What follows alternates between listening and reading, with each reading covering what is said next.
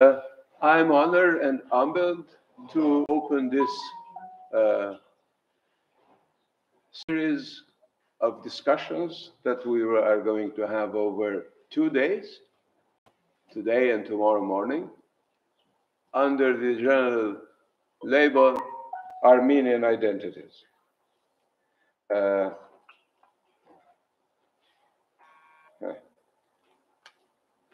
This is not the first time we discuss. We don't have any microphone there. We do. This, no. No, it works, I guess. It works. It is streaming. It's okay. Don't worry about the technicalities. There are people who take care of them. We started 6 years ago, almost to the day, with a very important conference, the Armenian Genocide, History, Memory, Responsibility, which brought people from several countries to discuss the most tragic problem of Armenian history, the 1915 genocide. And we continued with local forces, also in the same series, Ideas in the Agora, with a discussion again on the Armenian genocide and its memory, with writer and essayist Bedros Horasanjan. Today, we start this discussion about Armenian identities, homelands, and diasporas. And over these panels, you will get closer to the substance of what we need to discuss. I was actually asked by somebody in a short interview, what did I think about Armenian identity? What I think about Armenian identity is very well captured in the title of the conference, Armenian Identities. Just as I believe that there are Romanian identities, more than one. Fluid, interactive, ever-changing, historically situated, spatially, temporally determined.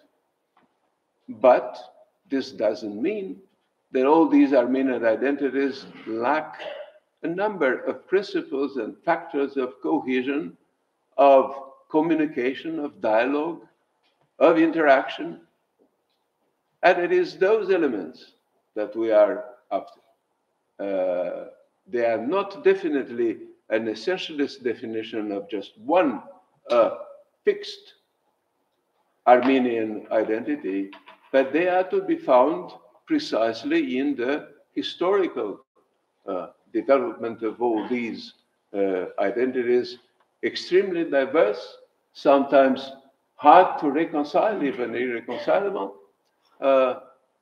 without a center, like all identities are. So in a way, my approach to this, as I will elaborate on in my own intervention, is based on the very simple idea that one, in order to understand the extreme mobile, intricate complexity of a cluster of identities, especially in the case of a very, very, very long history, which is the case with the history of the Armenians, one really has to struggle to get to a number of commonalities, a number of ideas that will keep us busy here.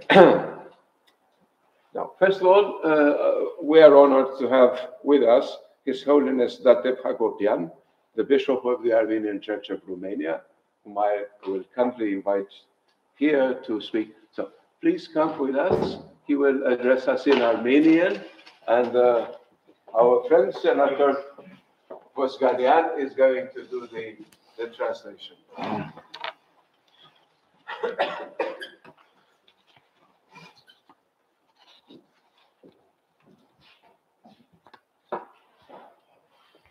Բարոն տեսփան, հարգարժան անդամներ, ներկաներ, որոնք այսօր կգտնվին այստեղ։ Your Excellency, dear friends, all of you who find yourself here with us. Նախ կշնորհավորեմ բարոն Ոսկանեն եւ Ռումանիայից միության, որ այսպեսի եւ բարոն Սորին Անտոխին, որ այսպեսի կարևոր դասախոսական շարք մը կգազմագերբեն։ First of all, I want to express my gratitude to the Union of Armenians of Romania and to the historian and Professor Sorin Antochi for having the initiative to organize this workshop. Հիմա հայկական ինքնության հարցն է այստեղ։ Մեզ համար ամենակարևոր հարցն է։ Այսօր հարց պիտանք նախ մենք մեզի։ Պետք է մենք հայ մնանք թե ոչ։ So we discussed today about the Armenian identity. For now, it's maybe the main issue. And the question is, could we remain Armenian or not? Համաշխարհային այս աշխարհի այսօրվա ղարքի մեջ անշուշտ մեծ պետությունները, մեծ ժողովուրդները պիտուզեն, որ փոքրամասնությունները գործվին, իրենց լեզունալ գործվի։ In this worldwide evolution existing now,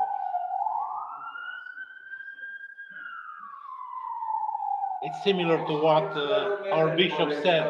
So in this worldwide evolution, the great political powers, they try to destroy the small countries and the minorities for disappear.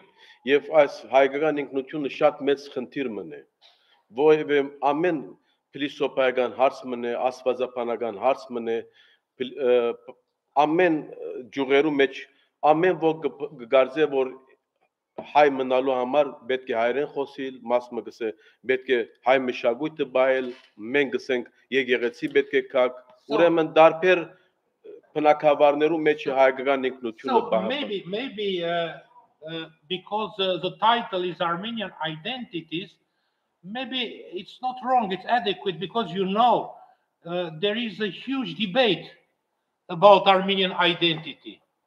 They say, for example, that Armenian identity means keep the practice of the language. Others said you have to have the knowledge of the culture and of the traditions. Others say that you have to be a practitioner in religion. If you ask me, you ask him, yes. For example, he thinks that the Armenian religion and the knowledge and the practice and all the attachment for Armenian religion is a key problem.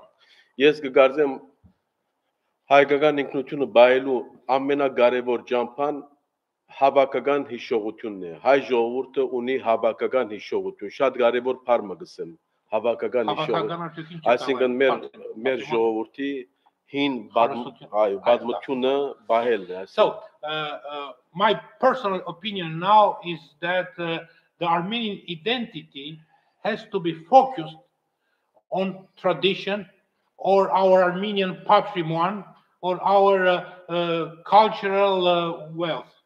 Ուրեմն հայկական ինքնություն բայելու համար շատ կարևոր է նաև հայկական ավանդությունները եւ սովորությունները։ And for the Armenian identity is very important to keep the tradition, the Armenian habitudes. Եվ անոր համար մենք երբ որ անշուշտ բիդեսեք հոգեվորականը գուզե ինքը պաշտպանել եկեղեցին, որ ես գսեմ եկեղեցու մեջ երբ որ հայ մարդու կա եկեղեցի մեջ կա լեզու, մշակույթ, հայկական հիշողություն կա, այնտեղ ամեն ինչ հավաքված է եւ անոր համար ռոման հայությունը հայ մնաց, որովհետեւ գապված մնաց հայ եկեղեցին։ You could say because I represent the Armenian church that I have this special approach. But I have to confess that if somebody, an Armenian, goes to the church, he finds their language, tradition, culture, and don't forget that if we speak now Armenian in Romania, if we have here an Armenian community, it's due to the Armenian church. Panorama շատ հետաքրքիր է 1000 տարի հետո ռոման հայությունը հայ մնաց շնորհիվ եկեղեցու։ It's very interesting that after a tradition of 1000 years, Armenians in Romania, they remained Armenians, and this is because of the role of the church. Անոր համար ես կգարձեմ, որ այս հարցը շատ կարևոր է եւ մենք պետք է իսկապես մենք ուսումնասիրենք, որովհետեւ հայկական ինքնությունը մեզ համար շատ կարևոր է, որ մենք կարողանանք մեր աբական գերտենք եւ մենք մնանք այս աշխարհի քարտեզի վրա եւ ժողովուրդներու մեջ։ And for us to discuss about Armenian identity, to have an approach about the assumed Armenian identity, it's important not only because Armenian identity is focused on the past, but because in the same time is the base, the ground for the future. Վիշունավորեմ ցես եւ գմախտեմ, որ իսկապես մենք այսօր այս երկու օրերուն տասկին քաղենք մեզ համար կարևոր տասերը եւ մենք սպիրկի մեջ գերտենք մեր հայկական աբական եւս 1000 տարի։ I express again my gratitude. I wish you a successful workshop, and I hope to have here a harvest for our future. And I wish to the Armenian community of Romania another 1,000 years. Եվ Ռոմանիան եղած է Ռոմանիան սպիրկի համար ամենաավոր example-ն է, օրինակն է։ And maybe Romania, with taking into account the attitude about minorities, is maybe the best example. Եվ 1000 տարի հետո մենք այստեղ պիտի մնանք, դարձյալ հայերեն պիտի խոսենք եւ հայ պիտի մնանք։ And he offered to us a rendezvous for another 1,000 years. Yes.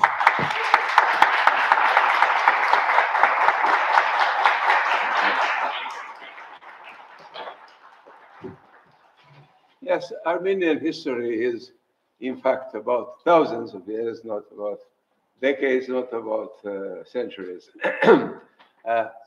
Unfortunately, thousands of years go by, but there are moments when history gets out of its ordinary ways, or in other words, maybe even goes back to its ordinary ways and gets into tragic conundrums, into tragedies, into violence, into situations that are almost impossible to understand and are downright inhuman. This is the context we witness these very days in various places around the world, and one of those places is, of course, Armenia itself, with the recent evolutions in the Artsakh. I was watching in dismay various reports on various media, international media in several languages of all kinds of continents and so forth, trying to see comparatively, as it were, and in sync and in what was going on, what people were thinking about all those developments. But I can just tell you one thing, as I shared with my wife first at the time and with friends, that the Western media seemed a lot more preoccupied and, in fact, by and moved by the fate of the Artsakh pets. They were simply disheartened to see that cats and dogs had been left behind by the Armenian refugees. And I was even discussing this with my wife, saying this, too bad there is no international tribunal for animal rights, because otherwise they would have gone after these refugees. There was so little compassion around the world for this tragedy unfolding under our very eyes.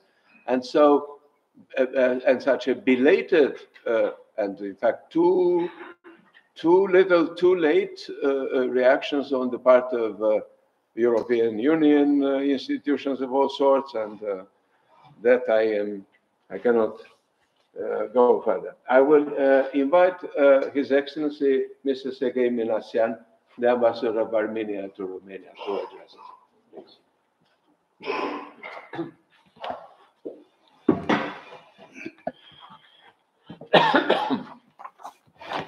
Thank you very much.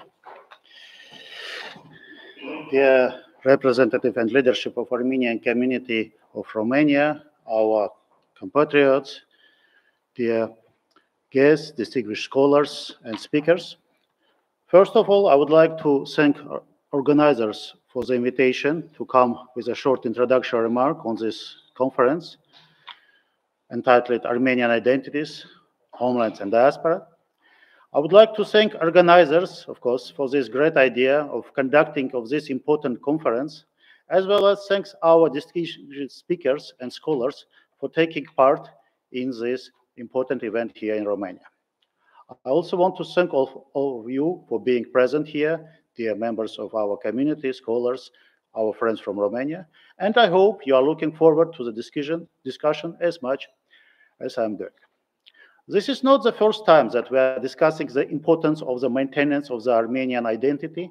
That remains one of the most important issues for Armenia and the Armenian diaspora, as well as to define the obstacles that we should consider as challenges and opportunities we should overcome altogether in this very complicated for all of us times. Today, we have to look to the future through the lens of our millennial history and recent development in our region and in various parts of the global world. As we come together today with the theme of Armenian identities, homelands, and diasporas, I would like to mention that the issue of the maintenance of Armenian identity was always one of the most important issues for Armenian studies and Armenology, both in Armenia and abroad, especially in the countries like Romania, when traces of Armenian presence more than 1,000 years old. The developments that both Armenia and the Armenian diaspora have faced in recent years, including also war and ethnic cleansing lately carried out by Azerbaijan in Nagorno-Karabakh, raise new challenges and concerns for the academic community as well. The organization of similar events is more than important nowadays in the sense that Azerbaijan, after ethnic cleansing of the Armenian population from Nagorno-Karabakh, initiated also attempts to rewrite the history and to annihilate or imbibe Armenian historical, cultural, and religious heritage.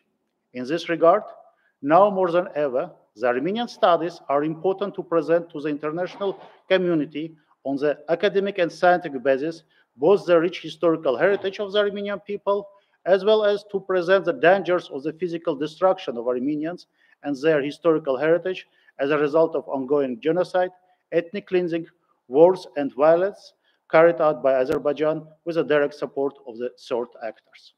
It is also not a secret that in the background of all this development, a serious gap is occurring in communication and interaction between Armenia and Armenian diaspora communities, and also even between inside of different Armenian communities and structures. This process is also visible in the practical sphere between political, religious, society structures of Armenia and diaspora due to the growing social, political, and even ideological differences regarding their visions and prospects of the future of Armenia and diaspora. But we should understand that there is a big differences of this issue during this last 30 years because the Armenian state already occurred, and we should also realize that no one political, social, or religious organization could change, replace, or substitute Armenian state's place in this complicated issue. Unfortunately, we also should realize that this division is also observed in the academic circles dealing with Armenological issues and Armenian studies. From this point of view, it is extremely important for me as a former academician and as Armenian ambassador to organize and to participate in similar events where discussing the Armenian identity, the connection between the diaspora and the motherland, the historical past and future perspective. Together we can find answers to many questions, to create new ideas, and to form a common approach to all challenges and threats that Armenia and Armenian diaspora are going to be faced now and in the future. Once again, dear organizers, I would like to thank you for this remarkable conference and wish every success to participants. Thank you very much.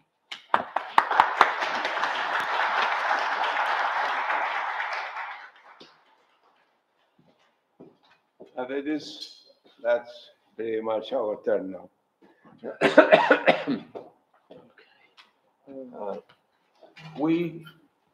There will be two presentations, one by myself and the other one by Abedis Hadjian.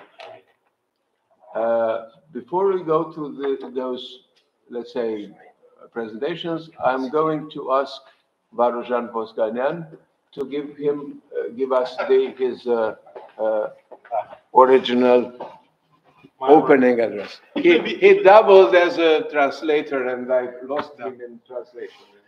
It will be original, you'll see. So first of all, I welcome all our guests, and I express my gratitude to Sorin. And a few words about the Armenian community in Romania. If you take into account the continuous existence of communities, you have to know that the Armenian community in Romania is the oldest in Europe. Armenians went to Venice or to Marseille before, in the 6th or 7th century. But if you take into account the existence of a community, the Armenian community in Romania is the oldest one, with a tradition of around 800, 900 centuries. Armenians founded cities in Romania. They were here and they developed a community life before the existence of the Romanian states. You could find churches from 14th century, 15th century. We have here two monasteries, and we have a city named Suceava. I can say that it's something like the Vatican of Armenians in Europe. If you may, if you let me say like that, the Echmiadzin of Europe, with four churches and 2 monasteries. So I was invited in 2018 in Los Angeles and London to discuss about Armenian identity. And I remember my speeches there about genocide, about tradition, about motherland, about Karabakh, and so on and so on. I think we can't discuss now in the same terms like 5 years ago. We don't discuss now about Armenian ideology, but we have to discuss about Armenian surviving. Of course, there are a lot of identities. There are a lot of Armenian evolutions and branches in the history. But there is only one motherland. Without motherland, our discussions will be sterile, like, for example, the Parliament of Gotha, which in 1848, when the revolution started in the Austro-Hungarian Empire, they voted laws. And my personal opinion is that we have to discuss not only in terms of traditions, of patrimony, very important, but we have to discuss in terms of defense capacity, in terms of weapons, in terms of evolution of our capacity to defend our country.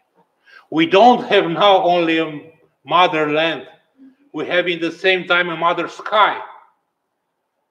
And because we evoked only the motherland and we neglected the mother sky, the danger came from the sky.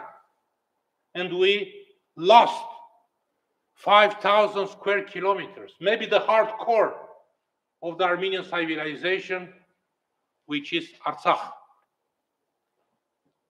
I have some figures for you, because if we don't take into account this priority of the short run horizon,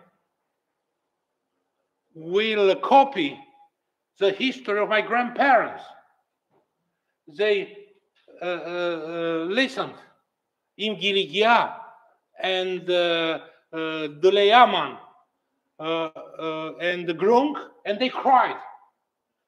Will you repeat the same experience? I think it's enough. Enough is enough.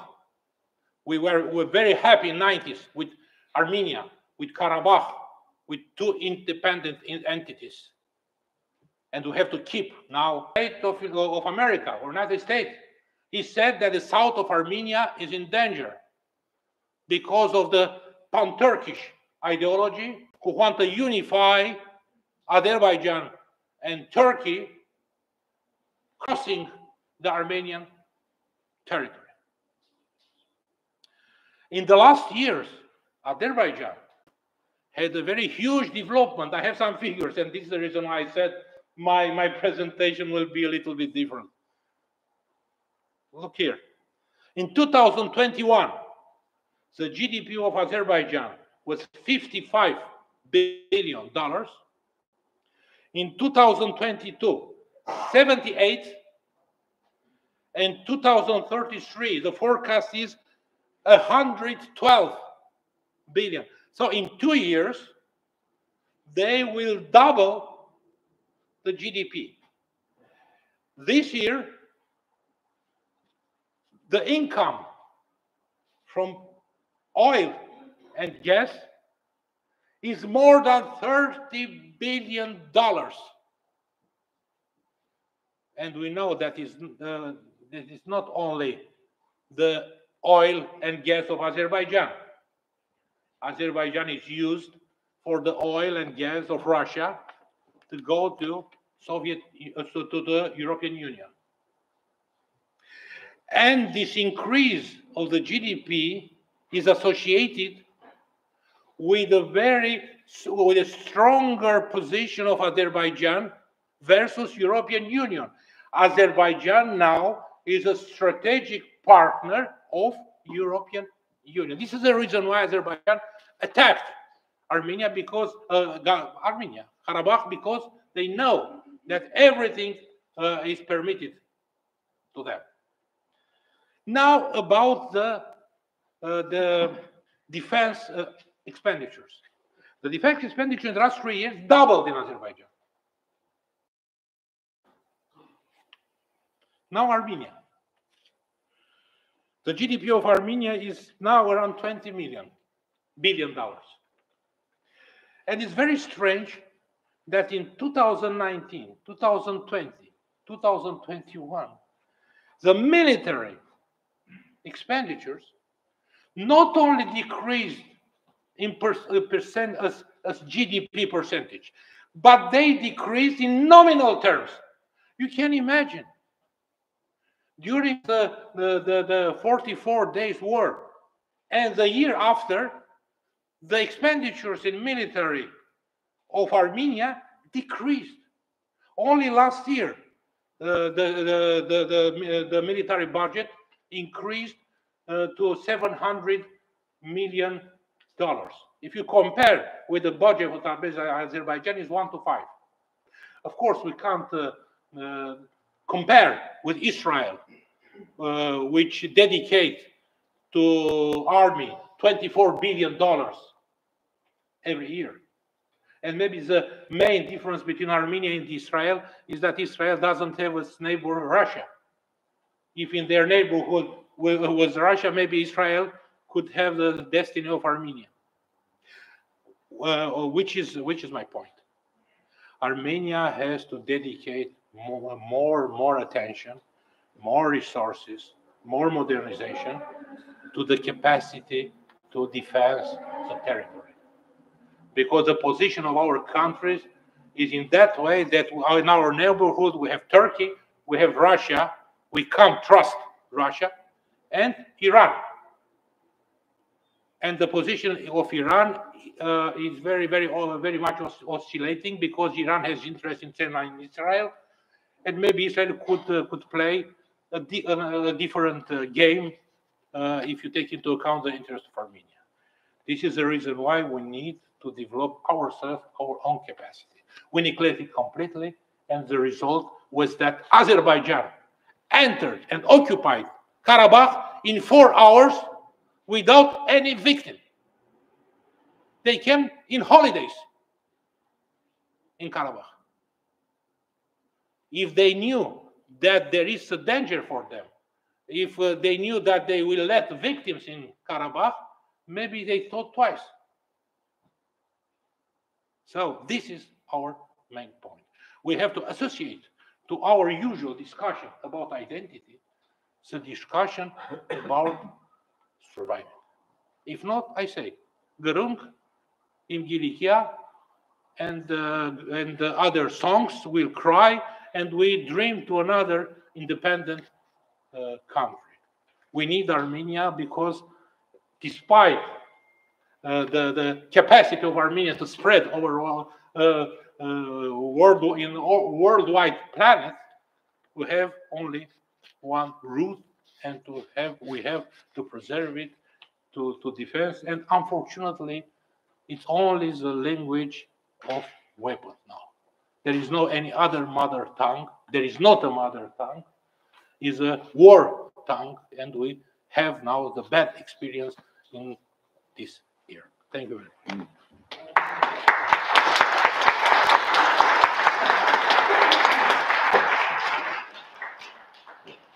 Rojan Vosganyan, thank you very much. He reminded us all of things that we should not, in order to keep our object of academic curiosity on the table, we need to keep Armenia alive. And that's, in fact, the emergency. When I started out my own studies in Armenian identity many years ago, I did so because of a family connection that I treasured a lot, which was the connection between my mother and her family and the group of the Armenian community living in the city I was born, the Vuocna. And I developed very early a kind of familiarity with things Armenian, to the point of never considering Armenians real strangers or foreigners in any significant ways. As I sometimes say, my paternal grandfather, who was a reader, an avid reader of the Bible, was not really preoccupied with the fine distinctions between various forms of Christianity, but rather was focused on the unity of all forms of Christianity. Thus, the Armenian, Romanian differences in this respect were not his main object of attention.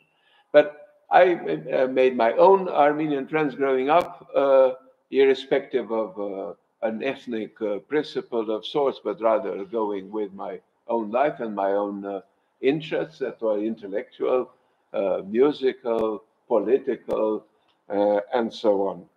But then I started to ask myself the questions that I was asking myself in connection to the Romanian identity or to Romanian identities.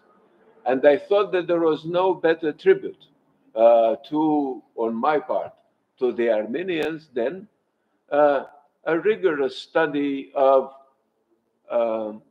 let's say, the hardcore of the traditions about Armenian identities of all sorts. And in so doing, I was trying to engage in an exercise which I engaged in for my own ethnicity or ethnic identity for many years. And I'll give you just a brief outline of what I'm interested in, and then we'll move on. In books published in Romania and France over more than 50 years, Cioran constructs in his own fragmentary, obsessive, and apophatic manner an extreme metaphysical definition of Romanian ethnicity. The most succinct version of this negative hermeneutic of Romanianness is the question, comment peut-on être roumain? How can one be Romanian? Which was formulated as such in his book of 1956, La tentation d'exister, the temptation to exist. It is Cioran's adaptation of comment peut-on être personne, the question addressed by the world of Enlightenment Parisian salon to an Oriental traveler, the noble Rica, fictional hero of Montesquieu's Lettres Persanes.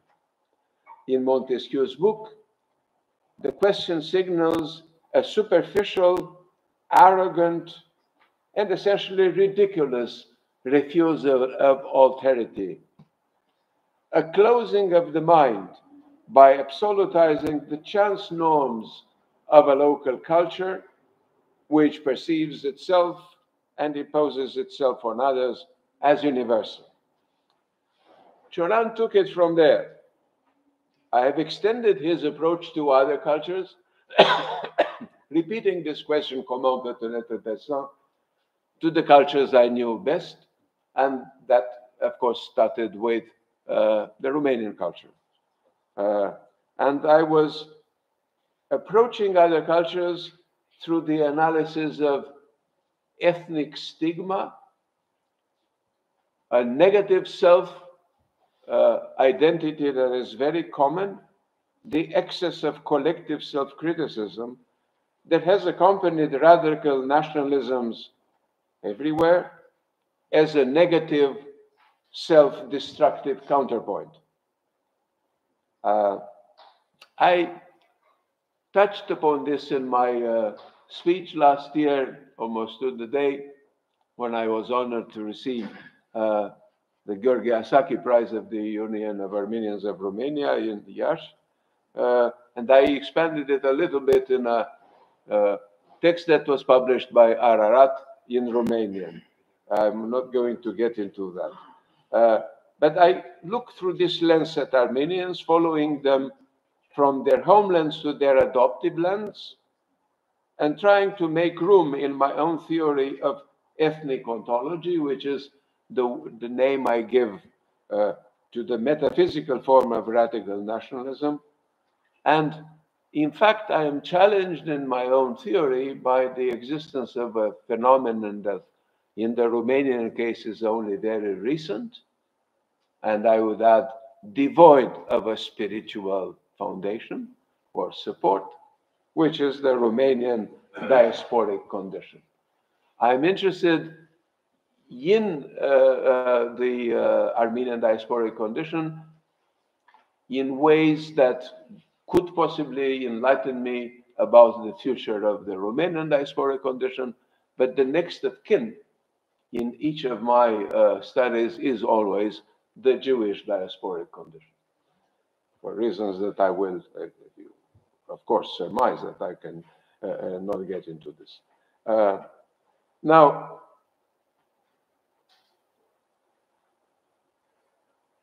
I will say something about ethnic stigma first, as this negative version of radical identity. I started to develop this theory in the footsteps of Cioran, who was only talking about radicalizing the question, comment peut-on être roumain? And I expanding into a theory of collective stigma, which is a lot, in many ways, connected to the classic theory of 60 years ago of Erving Goffman in his splendid book, Stigma on the Management of Spoiled Identity. But of course, going from there, I was looking through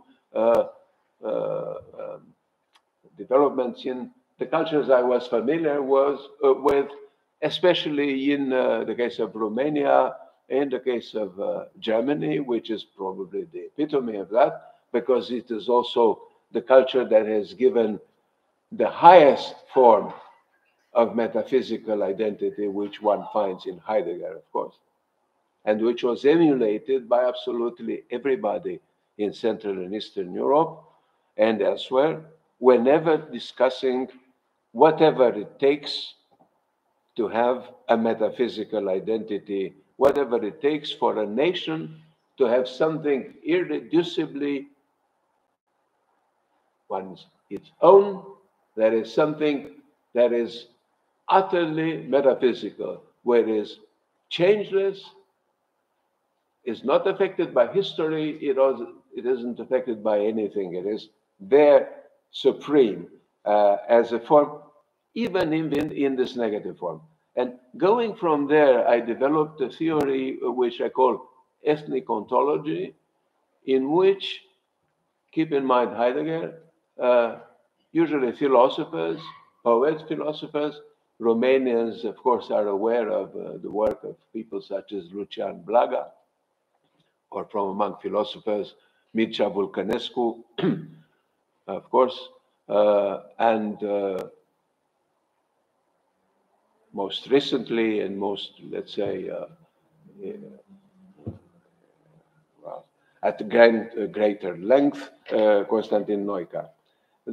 These were people who are trying to give their nation, their ethnic nation, something which was a metaphysical foundation. Interestingly, since now the Orthodox Church in Romania is not going to like this, but or Orthodox believers are not going to love this very much, but I have to say that the presence of the Orthodox Church in Romania has been a lot more recent, a lot less obvious, had a lot less impact, has a much weaker written and documented tradition than the tradition of the Armenian Church in Romania, let alone the Armenian Church worldwide. Right?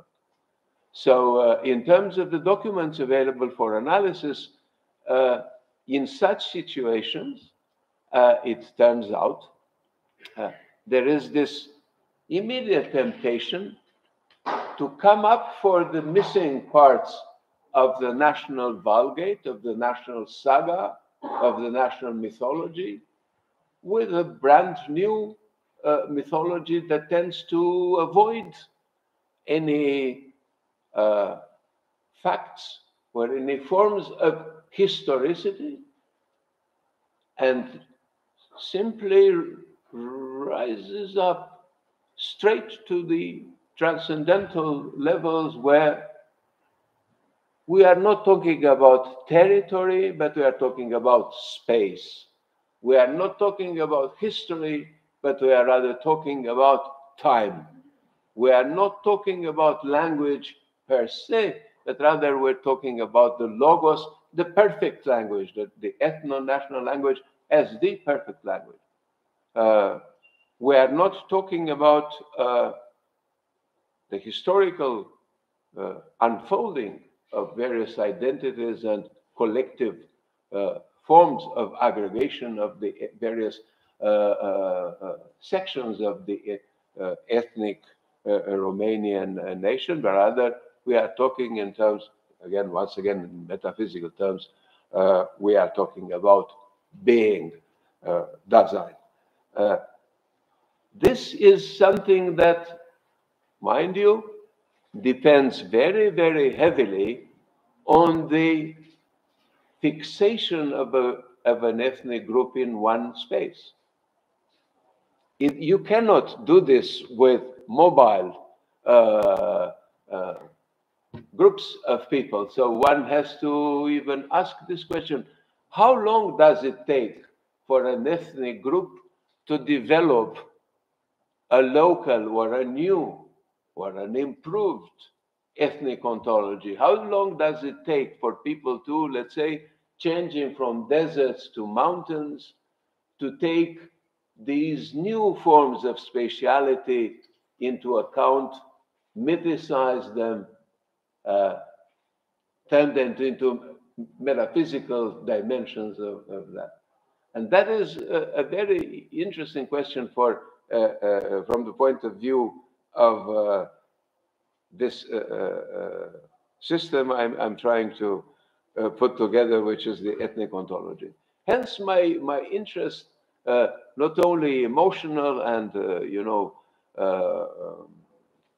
yes, sentimental for the Armenian story writ large, because this was a combination of original motherland or motherlands, areas of the motherland, fragments of it, a constellation of motherlands or of fragments thereof, a constellation, sometimes floating in an ocean of adversity and foreign populations, empires of all sorts, being destroyed, devastated, decimated, annihilated.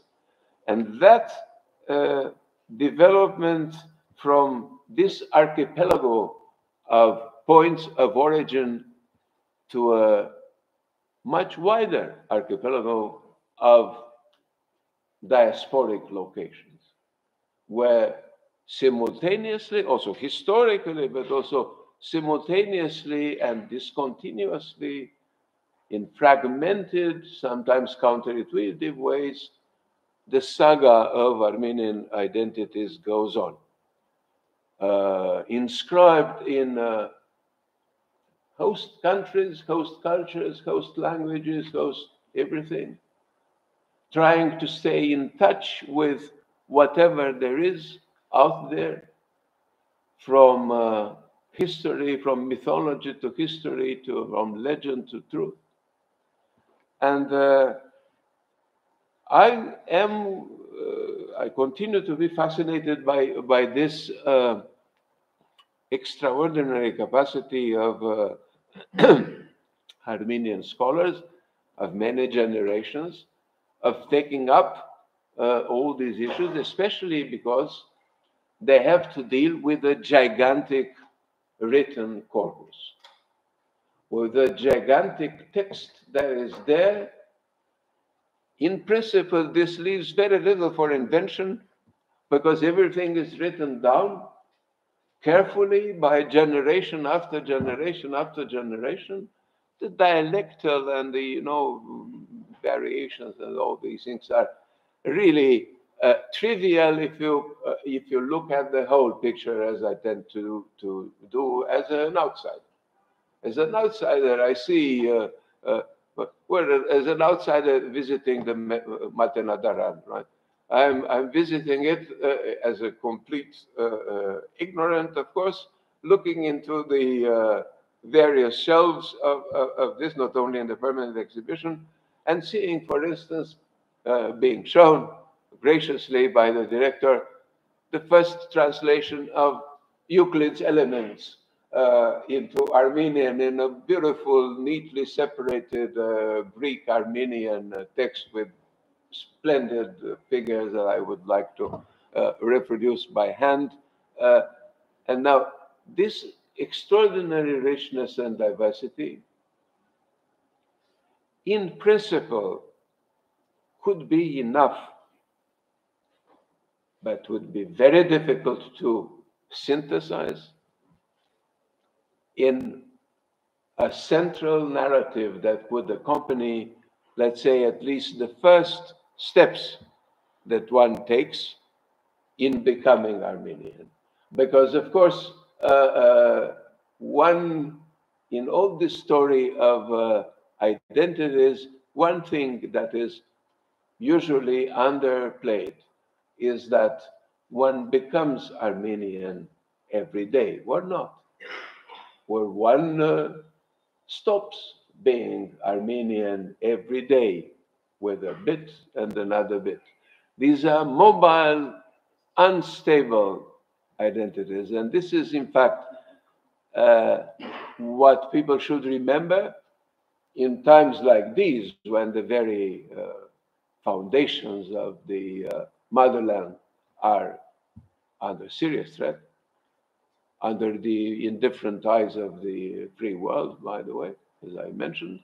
And in fact, in my dialogue with Armenian friends in academia who work on matters like this of Armenian identity, I have to say that not naively, but seriously, I take the side of those who want to keep up some of the traditions that otherwise would be completely underwritten and forgotten. I just make a short break here to greet my old friend, one of the most extraordinary historians of religions of all time, Giovanni Casadio, who is with us for a while. He shares our passion for Armenian history. And Giovanni, grazie. Grazie, arrivederci. He's on his way. He's on his way to the airport, but he wanted to be here in the beginning. Thanks to him, news about this colloquium have spread in the fields of history of religions worldwide. So I'm grateful to him for this. So this is pretty much what I wanted to give you, a kind of sketch of my initial infatuation with matters Armenian, and then the persistent interest I found in dealing with these difficult theoretical and comparative issues in my modest work over the years. Now, we move to the last presentation of this evening, and we turn to Avedis Hadjian. Avedis is no stranger here in Bucharest, and I'm very glad that he's again here with us. Well, he was born in Aleppo in the past, in 1968, I have to be precise. He is a writer and a journalist. I would have to say that he worked everywhere as an editorial writer for La Prensa in Buenos Aires and in the United States for CNN, Bloomberg News, the Wall Street Journal. He published in the biggest places, Los Angeles Times, International Science Business Times, Le Monde Diplomatique, the Christian Science Monitor, Hyperallergic, which is a blog that I would recommend to my best friends, which is a very, very active and interesting place to check out. He studied journalism in Buenos Aires, and of course he is a graduate of Cambridge University with a degree in international relations. His book on the Armenians who still live in the geography of the genocide in occupied Western Armenia and Cilicia, Secret Nation, the Hidden Armenians of Turkey, was actually discussed here in a separate event at the Armenian Culture Center. Avedis, welcome back, please. Thank you. His Grace, Excellencies, dear friends, I'm humble and honored to be here. The hospitality and the friendliness of the Armenian community of Romania simply defeats my powers of expression. So without further ado, I'll start my talk with a quote by the father of Armenian history, Movses Khorenatsi. Թեբեդիվեմ քաջու փոքր եւ թվով հուժընդ փոքու սահմանյալ եւ զորությամբ տգար եւ ընթայլով հոլով անգամ նվաճյալ թակավորությամբ սակայն բազում կորց կարության կդնանին կորձյալ եւ իմերում աշխարհիս եւ արժանի քրո հիշադակի, which means, for although we are a small nation and we are very limited in number and deprived of power and have been conquered by other nations many times, still in our country there have been many feats of courage worthy of being immortalized in writing. It is a recurring quote in Armenian literature and lore, as 15 centuries after Movses Khorenatsi, the father of Armenian history, wrote it. It still holds true to the letter. In this presentation, I'll try to explore possible causes for why we have stayed a small nation after millennia of existence. Far from being comprehensive, it is just the first approach to the problem. We are faced with the demographic crisis in Armenia. If current trends hold, Armenia's population is expected to shrink to 2.6 million by 2050, according to the UN Population Fund. Armenia also has an aging demographic, with people of ages 63 and up constituting about 15% of the country's permanent population of 2.9 million in 2021. Let us also reflect on the impact of the genocide, successive extermination campaigns and massacres, the most recent of which we just witnessed only weeks ago, with the forcible displacement of the entire population of Artsakh or Nagorno-Karabakh. And make no mistake, the fact that most of them escaped alive doesn't mean that what happened was not genocide. It was genocide by other means, and that's another discussion. But let's make a comparison with the European case. about the impact massacres and genocides have. After the First World War, the annual number of births in France, which before the conflict broke out in 1914, had a population of 40 million, halved to 400,000 a year from 800,000. Statistical models project that because of the war, and when we are talking about the First World War and its impact on France, more than 1 million missing children were never born. If we consider that at the time, 1915, 1914, 1918, in short, the early 1920s, large families were common in the Armenian territories that bore the brunt of the genocide of 1915, with households of 10 or more children not being uncommon, which is still not uncommon in the now Kurdified geography of the genocide, where families of households of 10 or more children are fairly common, even in cities like Dikranagert or Diyarbakir under the Turkish occupation name, or elsewhere. Projections can be made about the missing growth of the Armenian population. How many children, in other words, were not born because people were simply killed? These can be mathematically modeled and calculated. I just mention it here because war has always offered cover for Turkey and Azerbaijan's genocidal plans. The 44-day war of 2020, in which Armenia lost an estimated 5,000 young men, has a larger demographic impact than their own deaths if we make the projections about birth loss. Again, potential births that did not happen, and I am not ready to dismiss that calculation from the war plans by Turkey and Azerbaijan, which are foundationally and fundamentally not only genocidal states, but collectively genocidal societies in behavior and outlook, shaped by these courses of hatred that permeate every level of public life, from government to schools and media. To understand the impact of the casualty toll of the 2020 war for a population of almost 3 million like Armenians, it is the equivalent of 500,000 people in the United States in 44 days with a population of 300 million. You can just imagine the outcry in the media if that were the case. Yet, let us take a look at the map.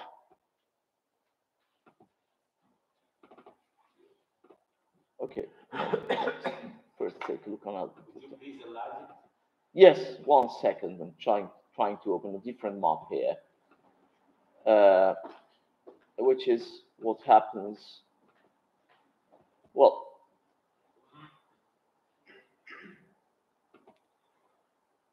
Microsoft has a way of. Okay. Downloads.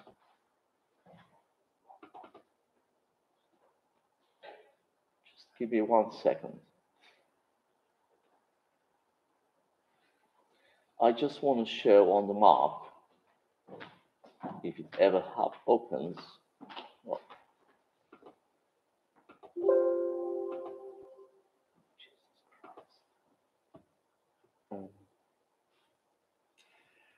If I may, you ask about the impact of the democratic the demographics.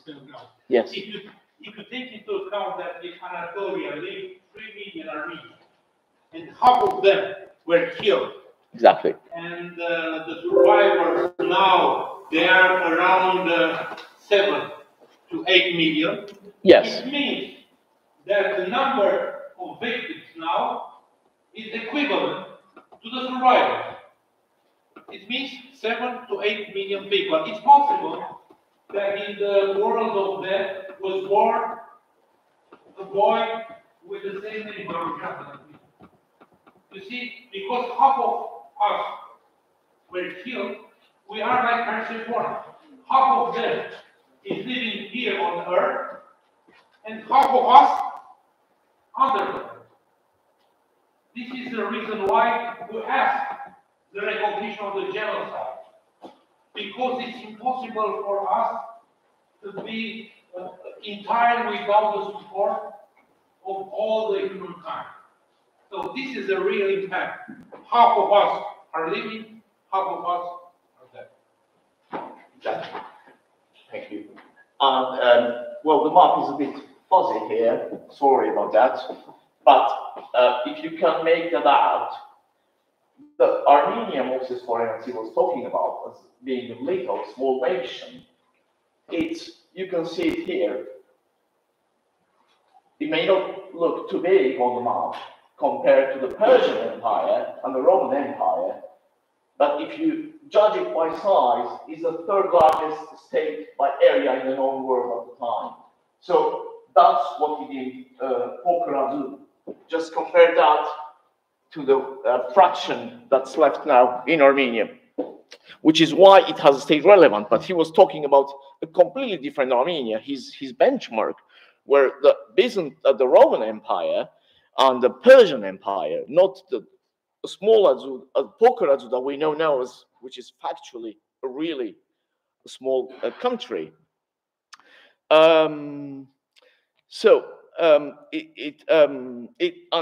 This Armenia that shows there, it's the Armenia prior to its first partition in the 4th century between the Roman Empire and the Persian empires. But it was still a big country. It was the equivalent, to make rough comparisons, to what France would be now in the international system. It may not be one of the largest powers or superpowers, but it's a country of relevance and impact. Why then, since Khorenati wrote his history 1,500 years ago, have we remained a small nation? It is as if his phrase had prefigured the destiny of the Armenians. We will try here to test the underlying concepts against some of the evidence we have collected. And as I said, this is just an initial and first approach to the topic.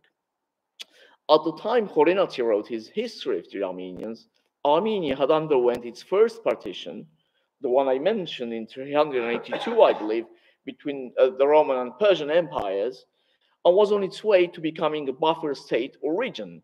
The geopolitical role it has preserved to this date, since it resumed life as a political entity or state, even before recovering independence. For it could be argued that following the Turpenchai Treaty of 1828, by which what is now the modern Republic of Armenia passed under Russian control, that has been the function of Armenia in regional and especially Russian geopolitics. It's a double-edged blessing in the sense that one way or the other, it has justified the existence of Armenia with at least one major power invested in it, which is now up in the air, as Mr. Boskanyan just said. Yet at the same time, it has exposed it to all the drawbacks of buffer states at the fourth line of empires, whereby they often become their battlefields as well, which has been the case often in Armenian history. This is consequential in our days as the world is going through a vast traumatic transformation of the post-war order, in no small part as a delayed effect of the collapse of the Soviet Union in 1991, which was a catastrophe. And I'm saying here this, not as imperialist nostalgists would mean it, but in the sense that it was an unintended consequence of processes: economic collapse, separatism, ideological bankruptcy.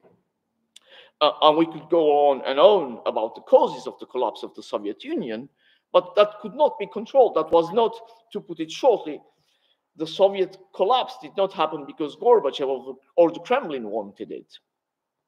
It was the equivalent, so to put it, of a geopolitical train wreck.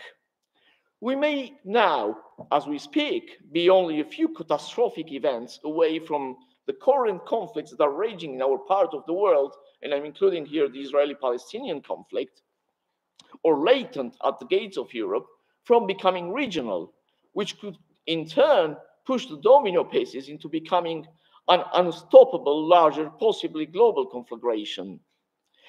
Let me be clear. Any large conflict in which Israel is a player will inevitably involve, one way or the other, the United States. And if said conflict draws in Iran, Armenia's currently strategically most crucial neighbor at this point in history, you may draw your own conclusions. In a letter from prison in 1929, Italian Marxist intellectual Antonio Gramsci, foresaw the catastrophe awaiting the world and Europe in a prescient line, which has been reinterpreted by Slovenian philosopher Slavoj Žižek in 2014. Gramsci said in this rephrased statement that, by Žižek, the old world is dying and the new one struggles to be born. Now is the time of monsters. This period in which the status quo and accepted or tacit rules that govern relations in international polity are rapidly being appended is a window of opportunity for the said monsters, for the Erdogans and Aliyevs of this world, which is why they are in a hurry to attain their maximalist goals. We do not know what kind of world is going to emerge from the ruins of the collapsing one, and I'm talking about the world born in Yalta in 1945, the post-war order, or if you want, the world that re-emerged after the Soviet collapse. But we can be more or less confident that big countries or territorial dimension will matter more to cope with challenges that go from geopolitical instability and firepower enhanced by technology. Again, as Mr. Voskanyan reminded us, the danger posed by drones, to climate change, which in extreme cases can challenge the viability of a state, especially if it impacts access to water resources.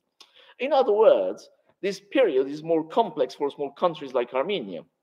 Now, in an ideal world, depending on other variables as well, small territory and population are not necessarily bad things. Just think of Luxembourg versus India or China. I'm not talking about the resurgent India or China of today, but the way they were in the 1950s, with famine lurking around the corner and driven by a range of social and political tensions, which to this date are still there in both India and China. But as Nassim Taleb has said, to illustrate that these are not comparable quantities or qualities for that matter, an elephant is not a large mouse. We are talking, in keeping with the metaphor, about different beasts. They are different animals. I mean, China is one thing, Armenia, with its size, a different thing, without geopolitical conditioning and challenges. This is to say that the dimensions of Armenian territory and population at this junction in history are of critical import, perhaps more than ever in Armenia, that after at least 4 partitions, the loss of the kingdom of Cilicia, followed by 6 centuries of statelessness, is now a fraction, as I said before, of what it was historically. In no small part, the shrinking size of the Armenian population may be a reflection of the constraints to integrate non-Armenians who historically inhabited Armenia or Armenian majority territories. This is an issue little explored with little sources available. So that's why I'm sorry for insisting. This is just an initial approximation. But it was not always so. Armenians had the ability to integrate non-Armenian communities into the mainstream.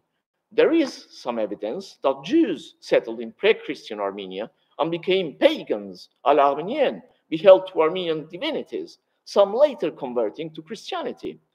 A scholar, Jacob Neusner, has explored this issue in his paper, The Jews in Pagan Armenia. And we're talking about pre-Christian Armenia. But even more importantly, Parthian nobility, Bartevnera, was Armenized. Indeed, it was Parthians, let us name key ones, St. Gregory the Illuminator, Subsag Bartev, it's there in the name, King Vramshabu, who cast the mold, in a way, of what we know as the modern Armenian identity. Now, if this is the case, and if the premises we were putting forth here are true, why have we lost this ability to absorb others and enrich our nation? An inability that apparently has accompanied us, or that seems to have extinguished among Armenians in the 6th century Annus Domini of the Christian era. One explanation may be the weakening and gradual loss of statehood with the fragmentation of Armenia. Integrating people of diverse backgrounds into the majority population is a function of size. The bigger and wealthier the host country, the more powerful the aspirational lure of integrating into the host society by people of different stock, and the more numerous are the channels to enable them to mingle, if that were a desirable thing for them. We're talking, of course, of more or less free societies, and I'm not talking here about the somehow compulsory nature of assimilation in the type of autocratic countries like Turkey or China. Yet there are other, more subtle factors at play as well that may explain this progressive inability of the Armenian nation to integrate communities of a different background into the mainstream, until at least the emergence of the Republic of Armenia in its three iterations. We're talking here about the First Republic of 1918-20, the Soviet period, and the current Third Republic. It might be speculated that three key events in the 5th century, which was critical in Armenian history, cast, 5th century of the Christian era, obviously, cast the mold of the modern Armenian identity as we know it today. The creation of the unique alphabet that put an end to the Greek and Assyrian competition to influence and win over the Armenian church in an already partitioned Ike that helped preserve the Armenian identity, consolidated it. The other two intertwined events are, of course, the Battle of Agora, with which the Iranian efforts to convert Armenians to Mazdaism came to an end, and the Christian imprint of the Armenian nation was reaffirmed. But at the same time, Agora prevented Armenian participation from the Council of Chalcedon and the eventual rejection of its premises on its precepts. At the time, Armenians, were resisting the Persian attacks, and the Armenian church eventually became an autocephalous national church. What's interesting about these intertwined two events, the Agora battle and Chalcedon, or the Armenian absence thereof, is that on the one hand, we pushed back against the Persians, and by rejecting the thesis of Chalcedon, of the Council of Chalcedon, we also rejected the Greeks. We rejected the Roman, Eastern Roman Empire, the Byzantine Empire, the Roman Empire. So we said no to both, to the ruling powers of the day. So if we describe an arc from the extreme opposite case of the Commagenian kingdom, which was ruled by a dynasty that claimed Armenian descent, and which in any case was inhabited by a majority of Armenians, the Commagenian kingdom roughly corresponds to Poker Hike, or what is now the Turkish, the Armenian occupied regions of Malatya and Adıyaman. Well, the king of the Commagenian kingdom described himself as Philoromaios Philhellen, friend of the Romans, friend of the Greek, conscious of the delicate balance of power he had to strike as a buffer state along the Euphrates and military routes, which afforded him too some power of arbitration. But after the 5th century, after Agora, after rejecting the Council of Chalcedon, we ended up being, if we may be forgiven for a brief poetic license, Ostis Romanorum, Ostis Hellenes, Ostis Persarum, anti-Roman, anti-Greek, anti-Persian. And this is obviously an exaggeration. Armenologist Nina Garsoyan has reflected on Armenians becoming more Europhile by the way of Christianity and distancing themselves from the Persians, in a way becoming distinct as the region was changing around them. And only a few centuries later, it transformed dramatically with the advent of Islam and the Arab invasions, with all the ills they brought to our part of the world. Again, for want of a better expression, in a way, we were becoming strangers in our own lands. We were becoming very different from what was around us.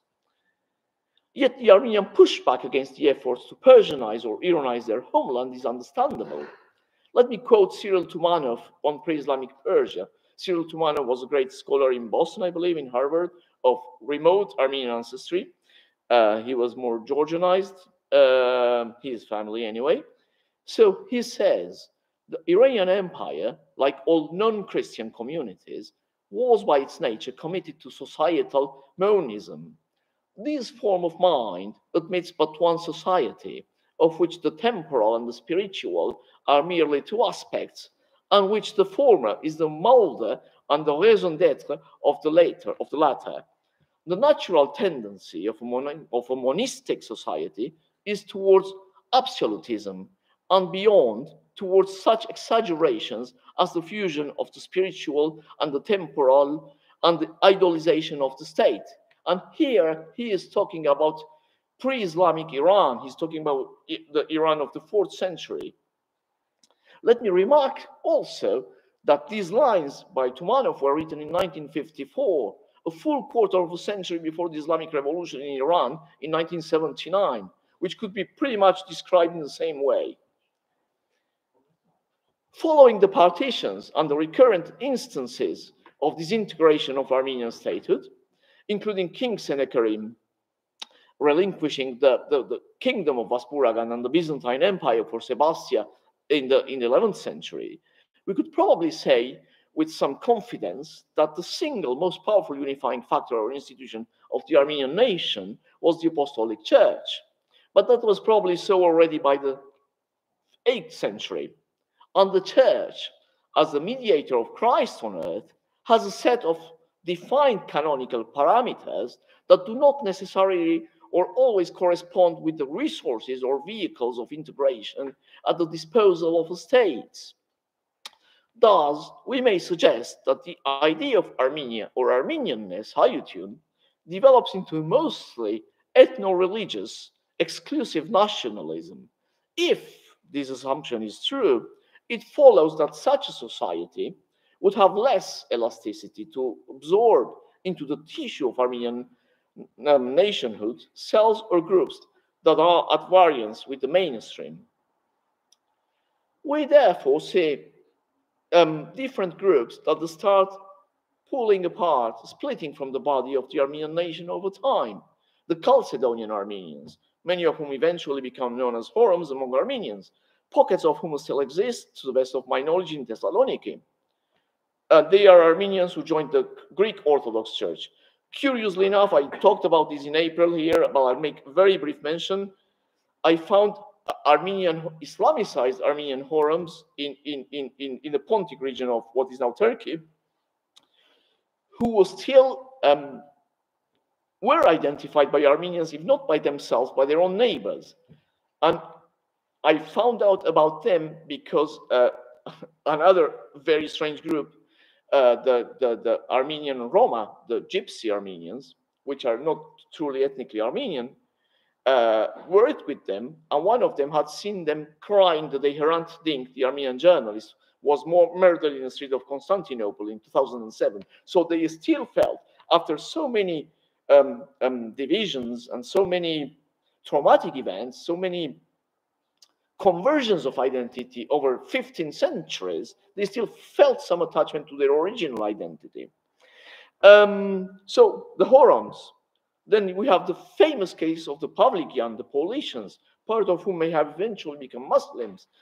They were a heresy, an Armenian Catholicos Ioannis III Odznetsi, or John of Odzun or Ojun, as he's known in non-Armenian literature. We're talking about 8th century, 717 and 728, condemned them as iconoclasts. They were later more relentlessly persecuted by Grigor Magistros in the 11th century.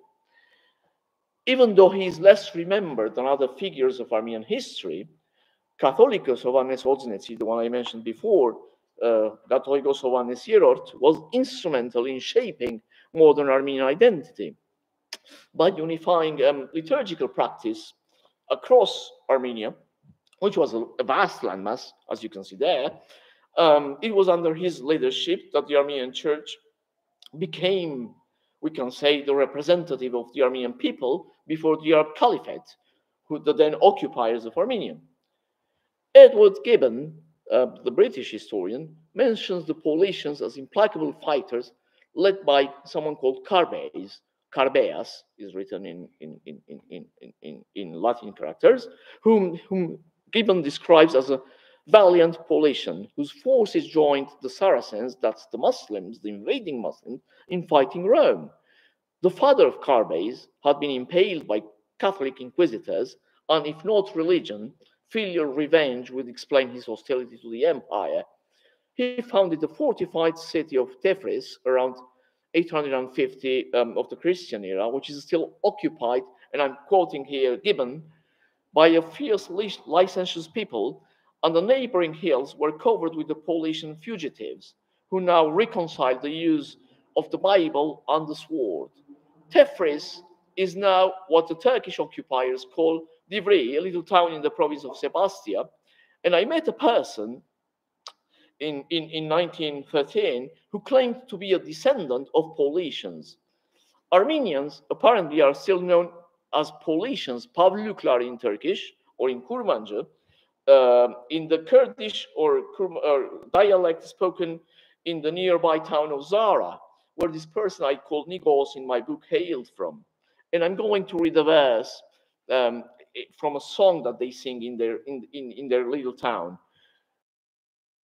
Gelsen de dayan, çifte çifte Pavluklar dönerdi, şişeler kurulup bade sunardı. This is in Turkish. The Paulicians burned. You hung in there too. The Paulicians returned in pairs. They arranged the bottles to offer love embodied in wine, or they offered almonds, which is pretty much the same apparently in a poetical metaphor here. What is interesting here is that Armenians are generally still referred to by locals as Paulicians, even in these obscure verses from the 1920s, and which cryptically refer to the genocide, the burning, the wine. The wine is often an identificatory element in Muslim countries and in Turkey, which are, at least canonically, according to a religion, deprived of the joys of drinking. Even in lines that do not make a lot of sense, perhaps to disguise or to obscure uncomfortable truths about the topic that is still taboo in the perpetrating country. This person, Nikos, which is a pseudonym, had an epiphany when he was 19, some 30 or 35 years ago, and decided to convert to Christianity. He became a Catholic. To his surprise, his nominally Alevi or Kızılbaş family, the Kızılbaş are a branch of the Alevis, which are not Muslim, and that's another discussion for some other time, did not oppose his decision, and he was surprised, even though only one uncle attended his baptism at the ruins of an Armenian church near Ankara. This uncle who came to his baptism told him, I understand why you are doing this. He didn't understand. It was only then that he learned from this uncle of his that his family alleged to have Paulician or Armenian ancestry. It is now practically impossible to prove or establish that they are indeed of Paulician descent, the descendants of these people who fought in the fortress of Tefris near Zara. But what I want to reflect on here is the enduring quality of identity, even after millennia. Even though there is a mention of Paulicians still being around in Varshavat in the early 20th century. Also left out of the Armenian mainstream were the Tondrakians in the 11th century. This was a group of rebels who took part in uprisings in the 11th century when peasant uprisings were common in Armenia. We also left out were the Islamicized Armenians in Fatimid Egypt, who may have numbered in the tens of thousands. Seta Dadoyan speaks of some 30,000 Muslim Armenians in Fatimid Egypt at the time. We're talking 12th, 13th century. The Hamshen, who started converting to Islam in obscure circumstances in the Pontic region around the 15th century, most possibly by coercion, if we can make an educated guess on what we know about Turks and Islam. Theirs is an interesting case, as the Islamicized Hamshensis, at least the eastern portion of them, who live around Hopa and the city called Makrial near the border with Georgia, still speak in decreasing numbers, a variant of Western Armenian with an only unknown number of them, perhaps a minority, being ready to identify themselves as Armenian. But then again, this is a different conversation. And last but not least, closer to our times, Muslims who used to live in the Socialist Soviet Republic of Armenia, who were not all of them of Azeri stock, including Kurds, but who, in the wake of the late 1980s conflicts that followed the collapse of the Soviet Union, defected to Azerbaijan, or perhaps it would be more accurate to describe them as integrating by default into the Azeri society. At the same time, Armenia is the quintessential example of tolerance of minorities, as can be attested in the Republic of Armenia today by the full rights and freedoms enjoyed by Assyrians, Yazidis, and Moluccans, who are more rights in their host country than we have elsewhere. It is important to note here, too, that these processes are not unidirectional. In other words, this does not mean that the aforementioned groups would necessarily have integrated of their own volition into a broader and more diverse Armenian mainstream. Had there been avenues for such absorption, these groups have agency, and it is fair to say that in many cases, if not all, their choices were made with the precise goal of separating from the Armenian people. Then again, we should point out here the Muslim Armenians who gathered in great numbers at the conference in Constantinople in 2013, with many of them willing to be part of the Armenian community, because as it happens, they are segregated both by the Christian Armenians, because they are not Christian anymore, in a country that is still far from being secular, despite all they say about Atatürk and the country he created, or the republic he created. And they are segregated too by the other Muslims, because they don't really buy that they are really Muslim. They call them dönme, or converted people. Yet, even in 2013, after the enthusiasm for such a development faded, it didn't take long to realize, at least for me, that the Armenian society does not have any institutional channels to admit them into the mainstream. A different question is, of course, if we indeed, as a nation, would want to do that, to integrate Muslims into our society, if we contemplate the possibility that in Turkey alone, including Constantinople and the occupied territories of Western Armenia and Cilicia, the numbers of converted Armenians and their descendants may number in the millions.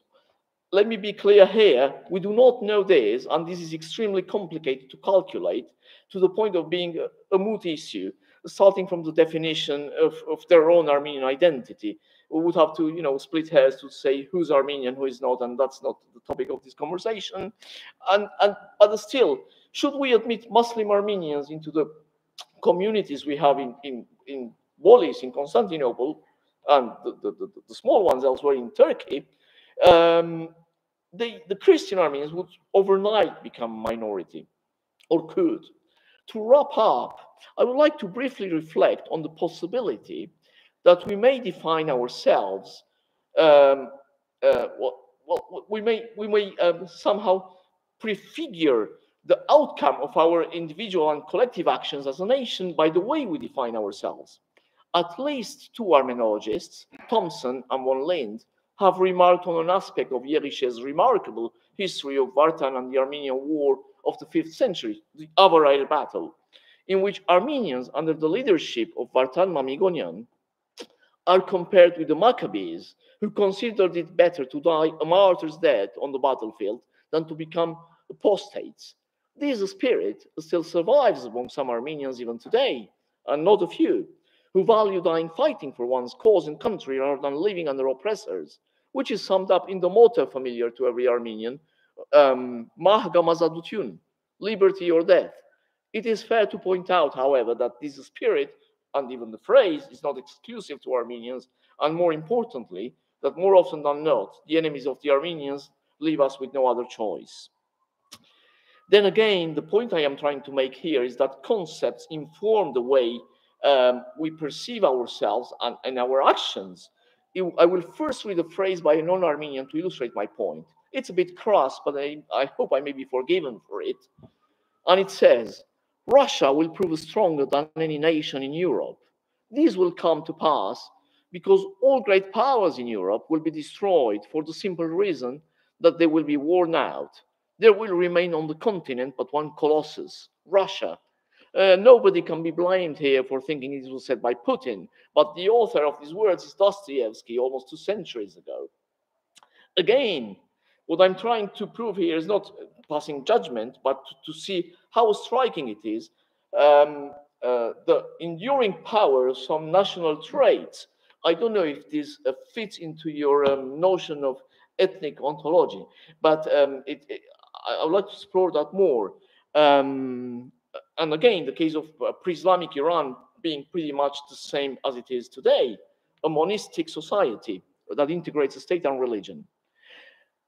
As this year we celebrate the 850th anniversary of the death of a giant of the Armenian nation and church, Surpnerses Shnorali, we may also reflect on the expansive and tolerant streak of the Armenian nation that may pave the road to a richer, more diverse understanding of our own sense of nation. If we may describe him in modern terms, Shnorali was one of the early precursors of ecumenism and a man of profound humanitarian convictions, which are reflected in his guiding principle to govern relations with fellow Armenians and the world. Միություն կարևորս, ազատություն հերբայականս եւ սեր համենայնի, which is unity in what matters, freedom in what is secondary, and love in everything. Thank you.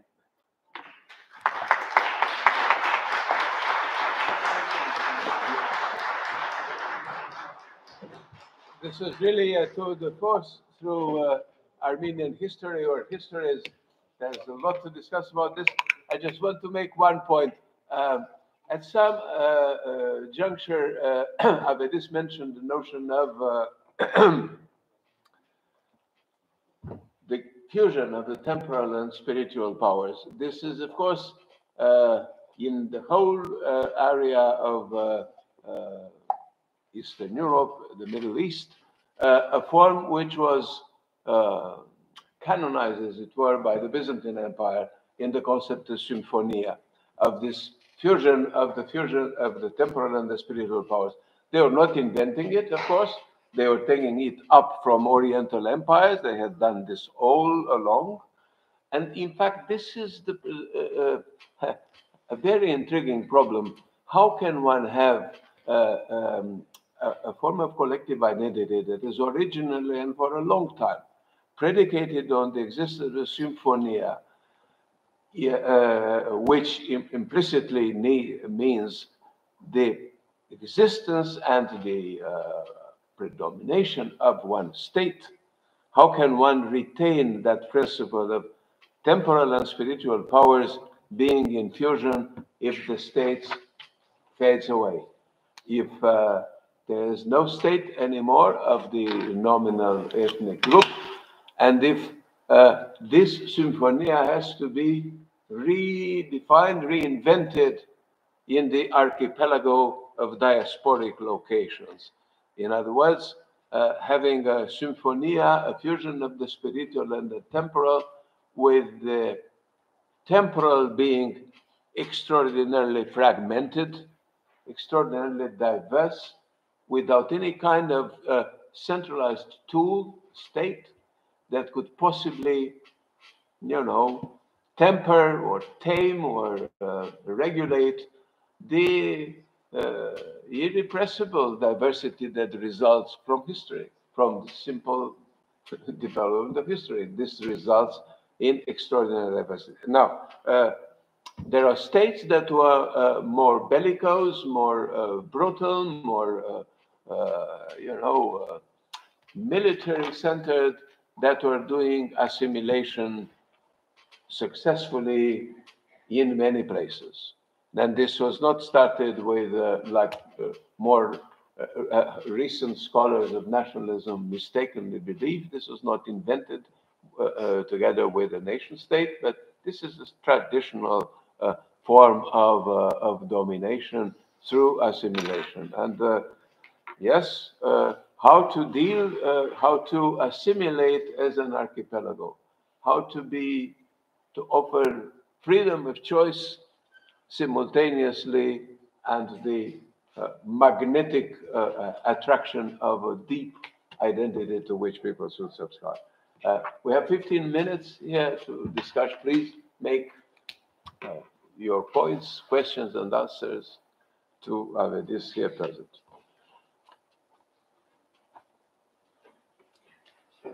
Armenia was very homogeneous during the Bolshevik period because for Soviet Union, Armenia didn't raise any problem. If you take into account, for example, the ethnic structure of Baltic states. Baltic state, it was a very strong commitment to Russoponize society because the centrifuge tendency of Baltic states. The same in Moldavia. In Moldavia, there used to be some Russian roots starting with the beginning of 19th century, but they were reinforced because Moldavia has its neighborhood Romania, but because Armenia has its neighbors Turkey and Iran, because any misconfidence that Armenia could ask the unification of Turkey. So this is the main problem. Maybe the homogeneity of Armenia now is due to this geopolitical position of Armenia with such kind of adverse neighborhood, taking into account the faith or the ethnic tradition. And there is another point. Armenia, the current Armenia, is the relic of a wider Armenia, which is not the comparison of Romania doesn't hold because Romania, you know. The second point I want to raise. When I visited Iran, Yes. the driver who came to receive me from the airport spoke a brilliant Armenian. The jardinier in the garden of the church speaks a brilliant Armenian. All of them spoke Armenian because in the school, in the house, in the family, they were all Armenians because they are completely isolated in a Muslim world. In Romania, it's not the case because the border of the community are very. The communitarism is not the same. So we have this problem of the natural assimilation of the white genocide, which could create a difference between the Middle East and the Armenian Europe. And the third one, very delicate, the relation between Armenians Hayastansi and Armenians from Europe. There are some small differences because, you know, our grandparents, they went out from motherland because they were compelled to do that. Armenians now, they went out from Armenia because they looked for a better life. And if you look, for example, in the communities with the historical tradition like Romania and Bulgaria, the Hayastansi, they are marginal position in the community. Right. I mean, they are not involved in the ruling elite of the communities. Right. But if you take into account communities like Spain or let's say Poland, the ruling part of the communities are Hayastansi because they are not they are not rooted the Armenians there. Which is my point? There are some difference inside now the Armenians between the origin they provide. Barska High, Turka High, I don't know, Fransa High, but especially Hayastansi of Armenians for pure. Do you share my opinion? Before you say that, Razmik Panosyan, do you want to interject to come into this or make a different point later? Yes, it's a different point. Okay, then please. Yeah, I was going to say that maybe Razmik had something to say because his talk He is will going to be have, about he that. will have, but then Right. first Generally, I do. But I think the war of 2020 changed our approaches. I think it made us globally a single Armenian community with more things in common. Sadly, it's fear of the Turks, which is fully justified. Um, but I think it holds for the, let's say, for the first part at least, or for the pre-war period, or by pre-war I mean the 2020 war, and for the most part of the new diaspora from Armenia that came to Europe and elsewhere, Los Angeles, Russia, which is a different case anyway. In the first period, but I'm more I'm and I may be mistaken, and this is not really my field. But what I see is more commonalities now between diaspora Armenian, older diaspora Armenians, the ones who came from Western Armenia, the descendants of survivors of the genocide, and the Armenians who come from the homeland. I think there is a gradual assimilation between both groups, which I think it's a positive development. If that's the case, there may be subtle um, there may be some marginal resistance between in these groups and in the way they relate, but I think it's fading now because we mostly share our outlook on history and our concerns. We share broadly a common past. Many of the people who came from Armenia are descendants of genocide survivors as well, who ended up in Armenia. They come from Mush, Van, other places, Sassoon, and I think after these leftover trades that had left living under the Soviet regime have begun to fade, as we see now, integration between both parts of the Armenian nation in the diaspora is becoming easier, and they are mingling more harmoniously, if I may say so. That's my impression. I'm not. I live in a very little town, in a little city now in Venice. I only see Surpazar. I have many friends from both Armenia and the diaspora friends, and I am away from developments in larger communities like Romanian or the ones I lived in. I was a part of actually Argentina or the US. So I'm not very familiarized with what's going on right now in communities in the diaspora. Well, if I may intervene, Sir. I would love to share your opinion on that, but I can't. All right, so you know better than I am. That's all I can say. Razmik, please come here because we want to see you again. Especially in France and in Switzerland. Right. The old Armenians, let's say the old ones, century, one Yes, century yes. old, from 1915, Yes. they simply do not absorb the newcomers. They simply treat them as. Well, I'm sorry to hear that that's still happening. We leave it at that, and then we got to your point, and then we move to Razmik Panosyan. Please. Thank you. Thank you, Abadis, for fascinating tour de force. The question of assimilating into Armenians, or the integration into Armenians, which you gave a historical overview, is very interesting. But you didn't mention something crucial that happened in the 18th and 19th century. There is this new thing called nationalism emerging. Yes. And the conceptualization of how politics should be governed or how politics should be done is to this concept of a nation state. Right. And so when you're looking at it from a nationalistic perspective, it becomes a lot more difficult to integrate the non-whatever into you. So that's something crucial, I think, that we have to distinguish between the modern period and the Right. integration period. Right. Integration. Right. The second point that I would like to make is, no one says that the states are not important.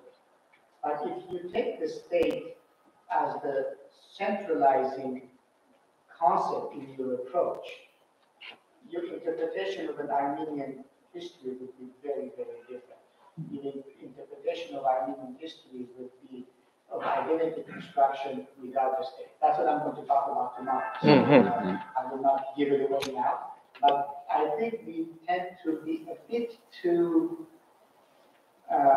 preoccupied with this Hegelian notion that the be-all and end-all of history is the state. And I think those of us who study diaspora would say that states are important, but Armenian case shows that other things matter too, and they might matter just as much. Sure. Thank you. Yeah, in this case, the Armenian story is a case in point, basically, especially in the last, let's say, century or so. One can see quite clearly that the absence of a state that, let's say, a regulating centralized state that is ever present and institutionally significant of all sorts, dispensing education, things like that, this didn't change the fate of history. Osik Azarian, please. I know you. I thought you raised your hand. Oh well, yes. Okay. My question is to you, Mr. Fact. This is Jakob Matevosyan. Thank you. This background concept I can't hear you. Sorry. Could you please come up here and then make yourself more visible and audible?